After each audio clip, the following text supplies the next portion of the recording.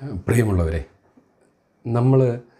നമ്മുടെ ഓൺലൈൻ പഠനത്തിൻ്റെ അനന്തമായ സാധ്യതകളെക്കുറിച്ച് ആലോചിച്ചു കൊണ്ടിരിക്കുമ്പോൾ ഓൺലൈൻ പഠനത്തിന് ഒരു രക്തസാക്ഷി കൂടി ഉണ്ടായിരിക്കുകയാണ്. ദേവികയുടെ ആത്മാവിന് വേണ്ടി നമുക്കെല്ലാവർക്കും നിത്യശാന്തി ലഭിക്കാൻ പ്രാർത്ഥിക്കാം. ഇനിയൊരു രക്തസാക്ഷിയും ഈ ഓൺലൈൻ പഠനത്തിൻ്റെ പേരിൽ ഉണ്ടാകരുത് എന്ന് നമുക്ക് ആത്മാർത്ഥമായിട്ട് ആഗ്രഹിക്കാം. നമ്മൾ കുട്ടികളെ വളർത്തുമ്പോൾ, നമ്മൾ കുട്ടികളെ പഠിപ്പിക്കുമ്പോൾ ചില കാര്യങ്ങൾ വളരെ കൃത്യമായി ശ്രദ്ധിക്കേണ്ടതില്ലേ എന്ന് ഒരു ചോദ്യം ഉണർത്തുന്നതാണ് ഇത്തരത്തിലുള്ള അപകട സാഹചര്യങ്ങൾ. നോക്കുക, റിമോട്ട് ലഭിക്കാത്തതിൻ്റെ പേരിൽ ആത്മഹത്യ ചെയ്ത കുട്ടി, TV കാണരുതെന്ന് പറഞ്ഞതിൻ്റെ പേരിൽ, പുസ്തകം ലഭിക്കാത്തതിൻ്റെ പേരിൽ, പുതിയ ഉടുപ്പ് ലഭിക്കാത്തതിൻ്റെ പേരിലൊക്കെ നമ്മുടെ കുട്ടികൾ ആത്മഹത്യ ചെയ്യുന്നുണ്ടെങ്കിൽ അതിൻ്റെ കാരണം വിദ്യാഭ്യാസം കൊണ്ട് ശരിക്കും നമ്മൾ എന്ത് നേടി എന്നുള്ളതിനെ പുനർവിചിന്തനം നടത്താൻ സഹായിക്കുന്നതാണ്. ആത്മധൈര്യത്തോടുകൂടി ജീവിത സാഹചര്യങ്ങൾ നേരിടാൻ ഉതകുന്നതാകണ്ടേ യഥാർത്ഥത്തിൽ വിദ്യാഭ്യാസം? നമ്മുടെ വ്യക്തിത്വത്തെ വികസിപ്പിക്കുന്നതോടൊപ്പം തന്നെ കൃത്യമായ ഉൾക്കാഴ്ചകൾ തരുന്ന പ്രവർത്തനം കൂടിയായിരിക്കണം വിദ്യാഭ്യാസം. സമൂഹത്തിൻ്റെ മാറ്റങ്ങൾക്കനുസരിച്ച് അതിനോടൊപ്പം മുന്നേ നടക്കാൻ സഹായിക്കുന്ന തരത്തിൽ വിദ്യാഭ്യാസം പുരോഗമനപരമായി തന്നെ മുന്നേറേണ്ടതുണ്ട്. ഓൺലൈൻ ക്ലാസ്സുകൾ ആരംഭിച്ചിരിക്കുകയാണ്. ഈ സാഹചര്യം നമ്മുടെ കുട്ടികളുടെ ഇടയിലൊക്കെ ഒരുപാട് ടെൻഷനുണ്ടായിരിക്കും.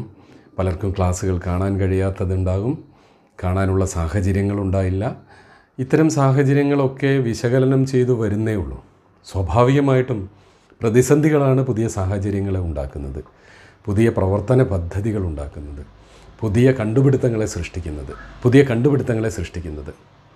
നമ്മുടെ സാഹചര്യവും മാറ്റങ്ങൾക്ക് വിധേയമായിക്കൊണ്ടിരിക്കുകയാണ്. ഇന്നലെ കണ്ടിരുന്ന രീതിയിലുള്ള ഒരു വിദ്യാഭ്യാസ സമ്പ്രദായമല്ല ഇനി അങ്ങോട്ട് മുന്നേറാൻ പോകുന്നത്.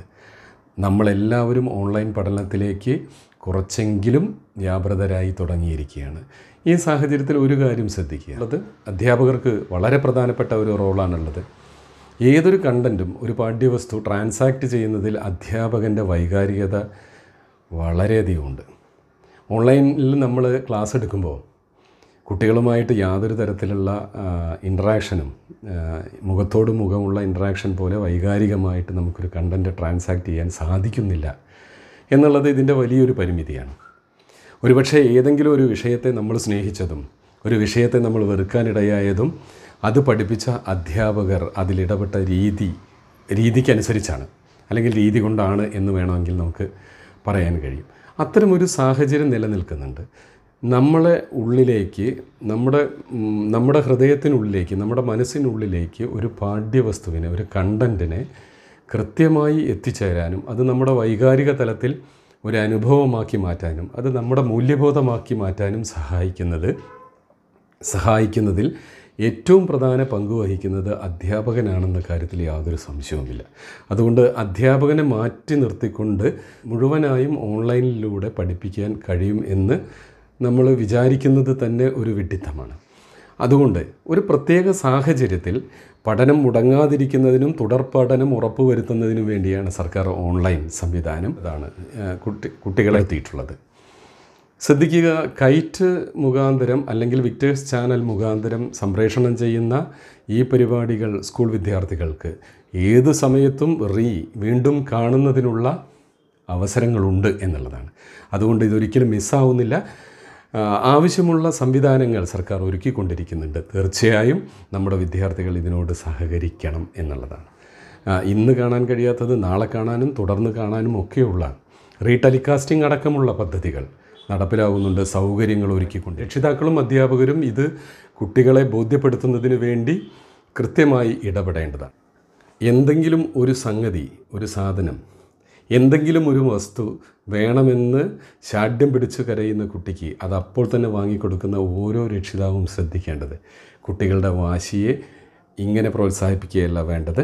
കുട്ടികൾക്ക് കാര്യങ്ങൾ പറഞ്ഞ് മനസ്സിലാക്കി കൊടുത്ത് അവർക്ക് ആവശ്യമായ രീതിയിലുള്ള പ്രചോദനവും പ്രോത്സാഹനവും കൊടുക്കുകയാണ് ഒരു അധ്യാപകൻ്റെയും ഓരോ രക്ഷിതാവിൻ്റെയും കടമ എന്ന് നാം തിരിച്ചറിയണം. അതുകൊണ്ട് ഇനി ഒരിക്കലും ഒരു കുട്ടിയും വിദ്യാഭ്യാസത്തിൻ്റെ പേരിൽ ബലിയാടാകാൻ പാടില്ല എന്ന് മാത്രം പറയുന്നു. ഇനി ഒരിക്കലും വിദ്യാഭ്യാസത്തിൽ ഒരു ദേവികയും ഉണ്ടാകാതിരിക്കാനുള്ള സാഹചര്യങ്ങൾ എല്ലാവരും ഒരുമിച്ച് ചേർന്ന്, വിദ്യാർത്ഥികളും രക്ഷിതാക്കളും അധ്യാപകരും വിദ്യാലയവും ഒക്കെ ഒരുമിച്ച് ചേർന്ന്, സമൂഹം ഒരുമിച്ച് ചേർന്ന് എടുക്കണമെന്ന് അഭ്യർത്ഥിക്കുന്നു.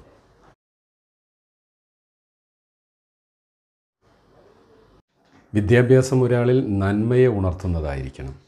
മാനസികമായ കരുത്ത്, ജീവിത വീക്ഷണം, ഉൾക്കാഴ്ച തുടങ്ങിയവ രൂപപ്പെടുത്തുന്നതിന് സഹായിക്കുന്ന വിദ്യാഭ്യാസത്തെയാണ് നാം യഥാർത്ഥത്തിൽ നല്ല വിദ്യാഭ്യാസം എന്ന് വിളിക്കുന്നത്.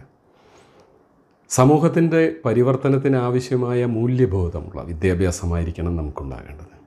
കുട്ടികളുടെ മാനസിക നിലവാരത്തെ ഉയർത്തുകയും കുട്ടികൾക്ക് മാനസികമായ കരുത്ത് ലഭിക്കുകയും ചെയ്യുന്നതായിരിക്കണം വിദ്യാഭ്യാസം. ഉൾക്കാഴ്ച ഉണ്ടാക്കിയെടുക്കാൻ നമ്മുടെ വിദ്യാഭ്യാസത്തിന് സാധിക്കണം. അങ്ങനെ ഉൾക്കാഴ്ചയുള്ള വിദ്യാഭ്യാസം ഉണ്ടാക്കിയെടുക്കാൻ, മാനസികമായ കരുത്തുള്ള ഒരു തലമുറയെ വാർത്തെടുക്കാൻ ഉതകുന്ന രീതിയിലുള്ള വിദ്യാഭ്യാസ പ്രക്രിയയിൽ അധ്യാപകർക്കും രക്ഷിതാക്കൾക്കും പ്രധാനപ്പെട്ട റോളുണ്ട്. തീർച്ചയായും നമ്മുടെ കുട്ടിയുടെ സ്വഭാവ രൂപീകരണ പ്രക്രിയ വീടുകളിലും വിദ്യാലയങ്ങളിലും ഒരുമിച്ച് ചേർന്ന് നടക്കുന്നതാണ്. അതുകൊണ്ട് വിദ്യാഭ്യാസം എന്ന് പറയുന്നത് ഓൺലൈനിലായാലും ക്ലാസ് മുറികളിലായാലും ഒരേപോലെ അർത്ഥവത്തായ മൂല്യബോധം ഉളവാക്കുന്നത് ആയിരിക്കണം.